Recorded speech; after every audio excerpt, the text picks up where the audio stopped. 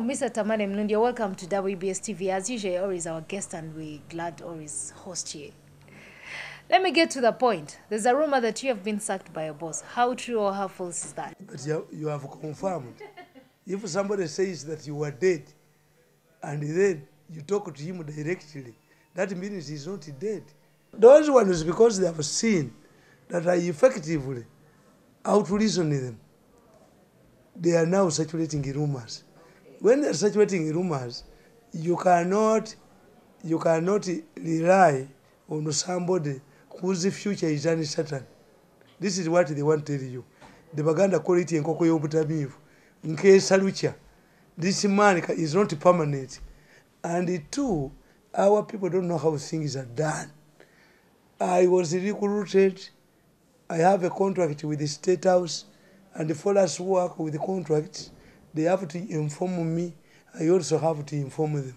So you cannot. Aware you're being sacked? I'm not a house girl. I'm not a house boy.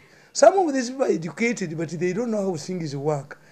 So who's that one circulating the rumor, or who's actually benefiting from that? For me, I'm a lucky man. I know my role. Okay. What's the role of the press secretary, or spokesperson of the president, or a presidential aide? One of the principal rules of a presidential aide, never and never participate in any way that can lead to the removal or sabotaging of your boss. A presidential aide, that's why Mbabazi made a mistake.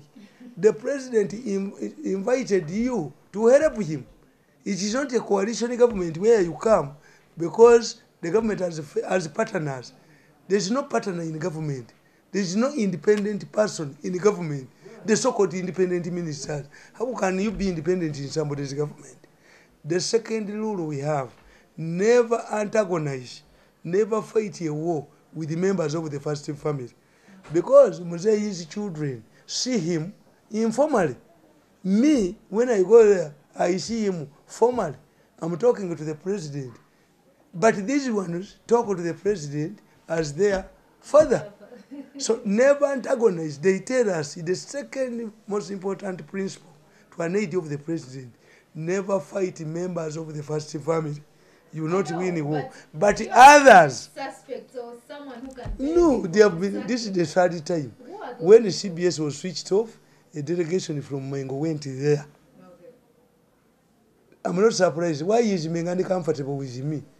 I'm a Republican. So I'm a Republican in a feudalistic society. Is it Mengo saturating the rumors of Tamale Mirundi's? Yes, because Mengo is in a crisis, a political crisis. They started by opposing the president. They had earlier been recruited by Mbabazi. Now the Mbabazi's world has collapsed. They are joining. They have joined the government. They don't want anybody to remind them of their past. I was born 120 miles from State House. Okay. In fact, I never knew that one time I would be in the State House. I have a contractual arrangement, which means State House can renew my contract or not. If you tell me if my mother comes up and says I'm not Mirundi's son, it will affect me. I have to change the names of my children, to go to the rightful Kiran. If Makerere University comes up and disowns my university degree, these are things that bother me. But your job, I'm 58, 59. I've been in State House for 14 years. Is it half my age? What were I doing before I joined the State House? So me, I'm not bothered at all. See, I'm here in my office. Okay. And my boss is here. You see, for us, we are used to these rumors. State House salaries, Mirundi is the least paid in State House. Am I not wealthy? I'm a rich man. How many Ugandans drive Mercedes Benzes? So, demoralizing. Mirundi is not valued. For me, I'm not bothered. I'm not bothered. I was never appointed by any minister. Well, thank you so much for watching. Enjoy the rest of the news.